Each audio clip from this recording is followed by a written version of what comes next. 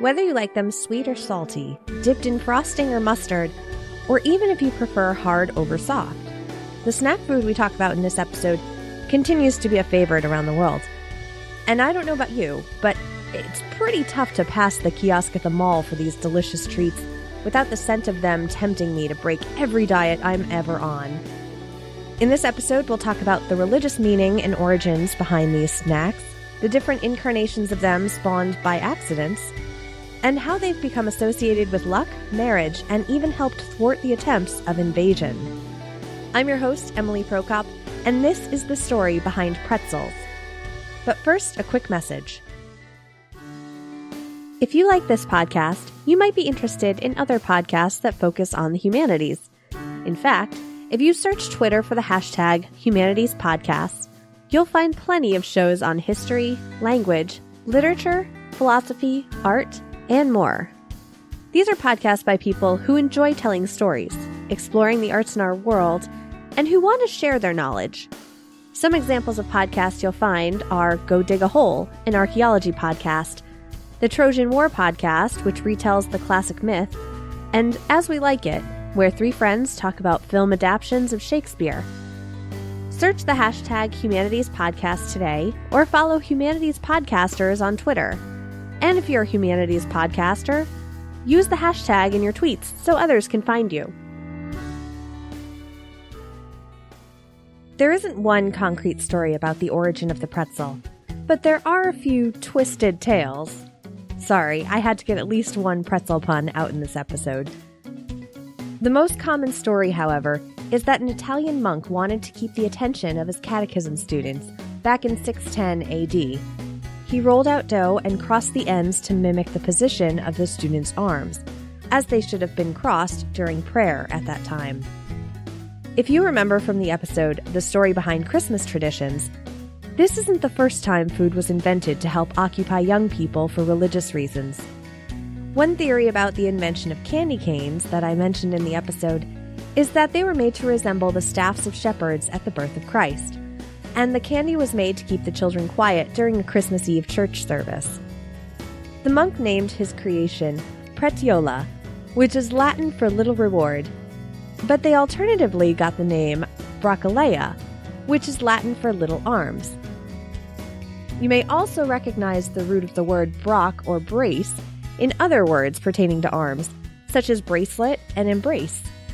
As a side note, I found myself in a rabbit hole concerning the etymology, and found out that the similar Greek root brach or brachio can be found in the word brachiosaur, which literally means arm lizard. Anyway, back to pretzels. After they were invented, their popularity spread throughout Europe during the Middle Ages.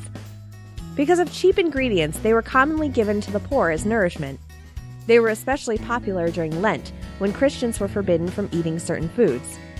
So pretzels, with the simple ingredients of flour and water at the time, became associated with Lent and Easter.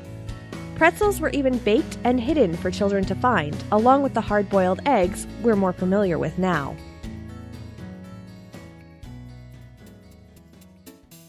Even though pretzels were invented by an Italian, they're frequently associated with Germany as a favorite food. In fact, there is a distinction between a traditional pretzel and a German pretzel, which was known as a bretzel.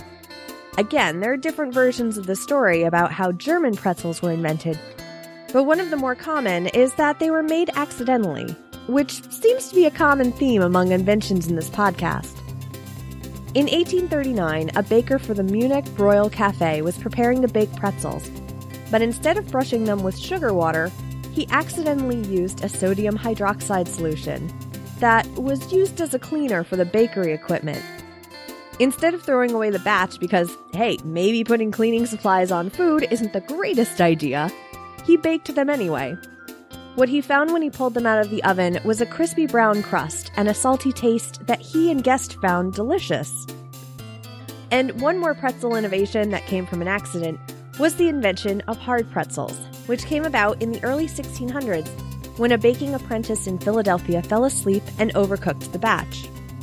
Of course, his boss was angry, and in his rage while yelling at the apprentice, he took an angry bite out of a crunchy pretzel. But once he tasted them, he found he loved them. Good thing for the apprentice.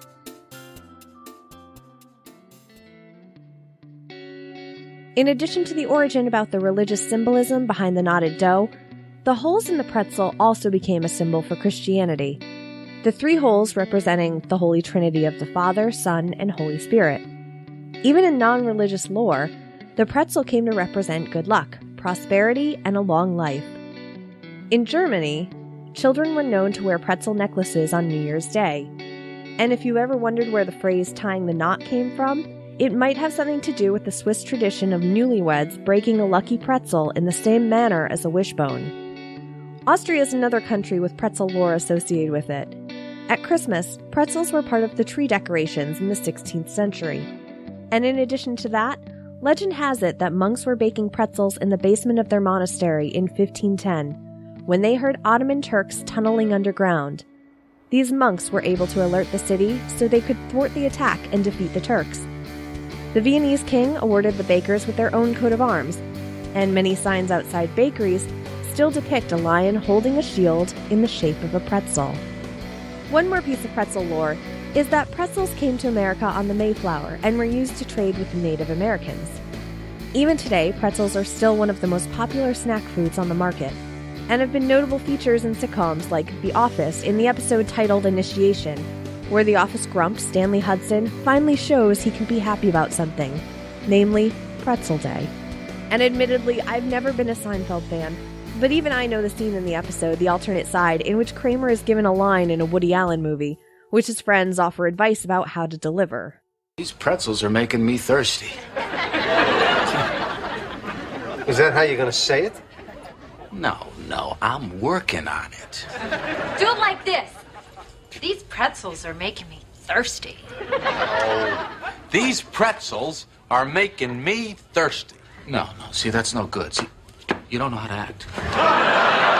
These pretzels are making me thirsty!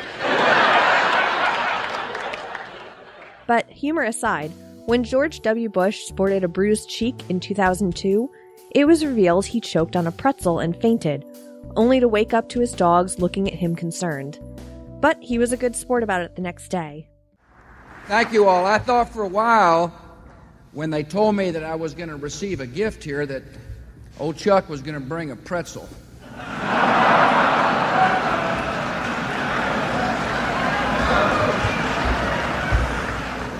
Those kind that are easy to chew. If my mother is listening, Mother, I should have listened to you. Always chew your pretzels before you swallow. Thanks to Avon from The Endless Knot for helping me with my Latin pronunciation. Information for this episode was sourced from todayifoundout.com, history.com, germanfoodguide.com, and more links which can be found in the show notes at thestorybehindpodcast.com. Follow on Facebook, Twitter, and Instagram at StoryBehindPod, and subscribe on your favorite podcast app so you'll never miss an episode. Thanks for listening.